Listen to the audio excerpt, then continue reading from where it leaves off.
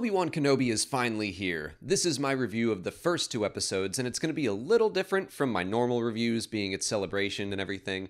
We're just swamped and don't have time to do much more other than sit and talk, but let's do this. Everything starts with heartbreak as we are forced to watch Order 66 again, from the point of view of several younglings as their teacher does their best to protect them.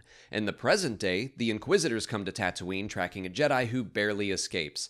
This is when the Grand Inquisitor delivers his speech about the Jedi Code being an itch that Jedi can't help but do the right thing. If they see someone in need, they're going to help.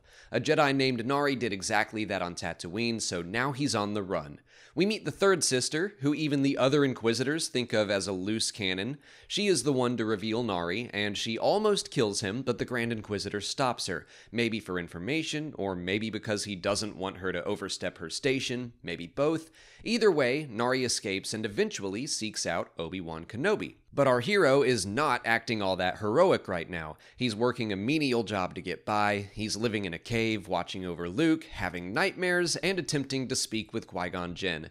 I love that he seems to be unable to do so because he's not being very Jedi-like. When Nari does eventually catch up with him, Kenobi basically turns down the itch of the Jedi Code. He sees a man in need, someone just like him, and he refuses to help. He tells Nari to stop helping people and to bury his lightsaber in the desert, which is obviously a metaphor for Kenobi burying who he is and his past and his connection to the Force and all of his trauma deep down inside of him. It's rough seeing Obi-Wan send Nari away, but I did like that he still has a soft side. He trades parts with a Jawa named Tika in a very funny scene so he can build Luke a toy model of the T-16 Skyhopper, which is very sweet, but Owen returns it, demanding for what seems like the millionth time that Kenobi stay away from their family. Then the Inquisitors show up and Owen has a chance to sell out the former Jedi that watches all of them from afar. I really liked that scene, and I thought for sure Owen was going to accidentally say something like, "If you're looking for Kenobi, he's gone," being unaware that the Inquisitors were actually searching for Nari. But he doesn't, and he holds himself together in the face of danger. The tension is cut from that scene a bit, because obviously we know Owen is fine, but I still think that it was great to see he's not willing to throw Obi-Wan under the bus. If anything, he just offered more assistance than Kenobi offered Nari. Meanwhile, across the galaxy, we travel to Alderaan, which was shocking to see. I remember there being whispers of Leia in this series, but I was still so taken aback, and getting to see Leia and Breya and Bail was fantastic. I loved seeing Leia being exactly who I would imagine her to be as a child. Vivian Lyra Blair crushed it. The scene with her shutting down her snotty cousin who said she wasn't even a real Organa was fantastic, but I loved the scene afterwards, watching her take in some wisdom from both her parents, but she still has that defiant side, and instead of apologizing to her cousin, runs off into the woods where she is kidnapped by Flea from the Red Hot Chili Peppers. Bail contacts Obi-Wan, pleading for help, and again he says no. I love that he refuses the call to adventure twice. It's interesting seeing him in basically Luke's position in A New Hope. Obi-Wan invites him to Alderaan, and he says he can't get involved, his uncle needs him, blah blah blah. 9 years before that, Kenobi had people begging him for help, and he's like, I have to watch the boy, and I gotta clean up my cave, I'm very busy. It takes Bail coming to Tatooine in person to get him to go out in the desert, dig up his lightsabers, and get his butt on a ship headed for Daiyu and Princess Leia. That scene was both completely on the nose and completely perfect. So in the second episode, we get off Tatooine. Obi-Wan starts searching the underworld for Leia, which takes him to Kumail Nanjiani's character, Haja. I love him. I love that we saw him in the trailer, and we were like, oh, is he a fellow Jedi in those robes? But he's just a con man. It's perfect casting. He nailed the over-the-top shtick. I feel like that would have been a difficult scene to get right, but it worked very well for me. And even though he is a con man, he is helping people. He's taking their credits on a lie. I want to make it clear that's not good, but he's helping people escape, and it sounds like he was even helping a young Force-sensitive boy. It kind of mirrors Obi-Wan and Nari in the first episode.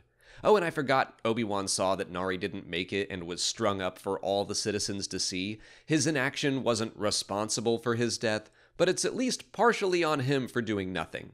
Anyway, Kenobi sneaks his way through the underworld until he is briefly captured by Flea and his crew. I like that they kidnapped Leia just because they wanted Bail's daughter. They have no idea who she really is or why she's important. Nobody is getting close to the truth about Luke and Leia yet. I like it that way so far. Taking Leia was all meant to be a trap by the third sister to bring out Obi-Wan. It sounds like she wants to kill him to gain favor with Darth Vader because all the other Inquisitors look down on her. When the Grand Inquisitor shows up to Daiyu, he says they took her from the gutter. They make it sound like she was a street urchin or something, but I suspect she was one of the younglings from the Order 66 scene. Anyway, Obi-Wan finds Leia and they start to make their escape, and their dynamic was wonderful. I love how Leia questions him being a real Jedi over and over again, because he's not right now. Helping Leia seems to be the first Jedi thing he's done in a while, and even then he's not using the Force and he had to be guilted into it. It starts out as a bit of a joke, but Leia starts to distrust him because she realizes he's not acting like a Jedi should. I think that's great. I always think there's a danger, especially with young characters, that they just wind up being frustrating and they won't listen, but they did a really great job at showing why she eventually runs from Obi-Wan. I fully bought it. Their run across the rooftops catches the attention of several bounty hunters who Kenobi dispatches, but Leia falls and the Jedi finally has to tap back into the Force to catch her, and it seemed like a struggle, but he does it. He is open with Leia, he shows her who he truly is, even if it is buried deep down, and she learns to trust him. And then Haja comes back to help them too. He gives them coordinates to another planet on a cargo ship that isn't guarded or locked down by the Inquisitors, and it's so great that it's all recorded on a Sabbat card, because Kenobi is taking a gamble by trusting him. But he has no other choice, and Haja does prove his worth by standing in the third sister's way, pretending to be a Jedi again to buy them time. I hope we haven't seen the last of him. As they reach the cargo ship, Obi-Wan starts to tell Leia about Padme, not overtly, but enough for the audience to appreciate how much of Leia's mother Obi-Wan sees in her. But the third sister catches up to them, and now it's his turn to maybe buy some time, which he does by just hiding and preparing. And I love that they're teasing him using his lightsaber, but not yet. I'm glad he didn't ignite it yet. I think that needs to be a big moment.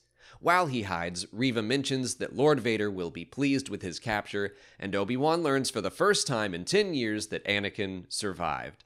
I am so glad we're getting to see this unfold. It'll probably be the big thing he grapples with next week, because as he escapes, we cut to Vader in his bacta-tank, hooked up to machinery, which is just a great way to end the episode. But I do need to jump back to Reva attacking the Grand Inquisitor, and maybe killing him? What's going on there? Because that character is definitely alive in Star Wars Rebels, which takes place later in the timeline.